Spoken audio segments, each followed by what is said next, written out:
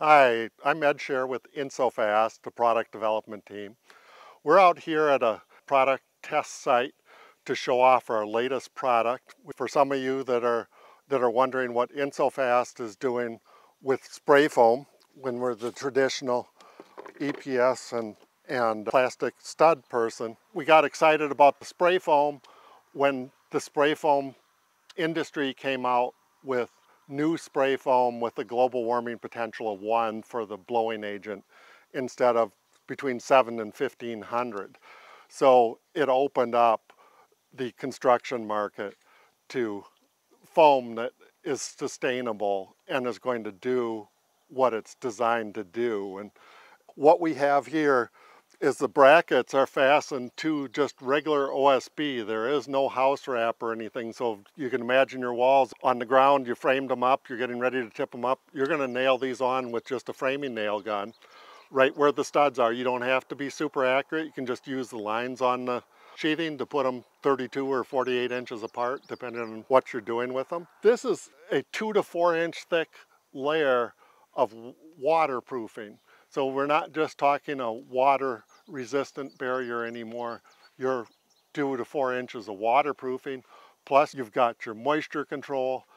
Your thermal control is continuous on the exterior now, which means you're about 75% more efficient depending on how much foam, talking about putting in the cavity.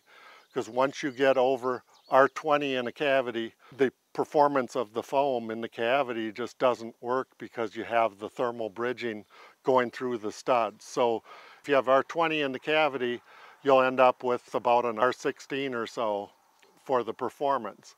Now when you go to R30, you're going to add another R10, but you're only going to get R2.4 additional. So you lost 70% of what you paid for by putting it in the cavity. If you take that same insulation, the R30, and you put it on the outside, now with the dead air space in there with no insulation in the wall, you're already at approximately R34 or 35. You're in the passive or net zero house ready area just with one simple choice. Now, keep in mind, the neat thing about this is there's a trade to put the brackets on. They can know how to run a nail gun. They can put the furring strips on there. Insulators can come in, professional insulators. They can insulate an outside just as easy as they can insulate an inside. It's in and done. If you're a builder in the hot climate, you can air condition your job site. You can put the portable air conditioner in there. If you're in the northern climates, I mean, you can put your temporary heat in there. All your subs can work in there and put all the rough ends in comfort. So it's just endless benefit after benefit.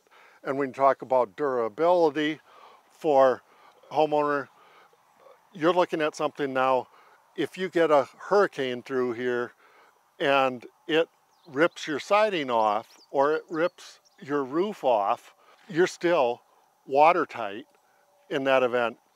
And there's no loose edge of a plywood to catch the wind and flip off of there. So like the tornadoes, when you see the one piece of sheathing come off the next and the next, this is stronger and prevents that. Even the creaking and the moaning, you made your wall so much stronger by adding the foam, and it spreads out the load. When you push on here, it spreads out the load. It's a lot thicker. The science behind it gives you so much more performance and durability and health. When the more insulation you put on the outside, the healthier your home is. Now, we're not just limiting it to spray foam. It also is designed to work with rockwool. So if you're a builder that loves the zip system and has everything down with that, the only additional thing you have to do is fasten the brackets and fasten the house wrap on there. Now your insulator will come after the house wrap is done, after the furring strips are on, and they'll poke a hole in here and fill it solid. Again, the professional insulators can insulate. You're not having to take your carpenters and teach them how to cut rockwool and how to fasten rockwool without having to compress anything. There is no compression in the bracket. So your framers and stuff will love this system. They're not having to snap a line anymore or worry if they did something too tight or not. This is what carries all your load. It's not just a structural screw going through 8" of insulation, hoping that you hit the framing stud behind there. You'll notice a little bit more redundancy built in here. There's another layer of house wrap on here.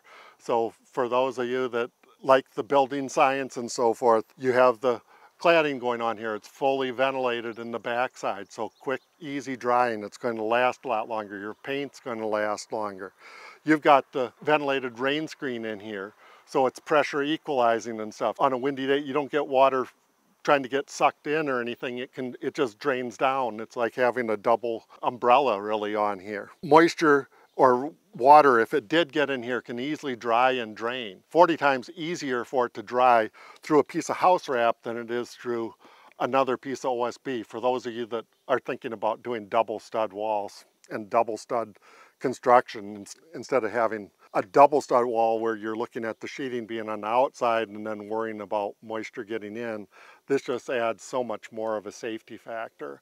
In fact, if you put all your insulation on the outside, like Joe Stiebrick says from Building Science, there is no more healthier way you could build. I guess you could use real wood boards now instead of plywood, so you don't get any of that in there, and then you can put your regular house wrap on and then your rock wool in there.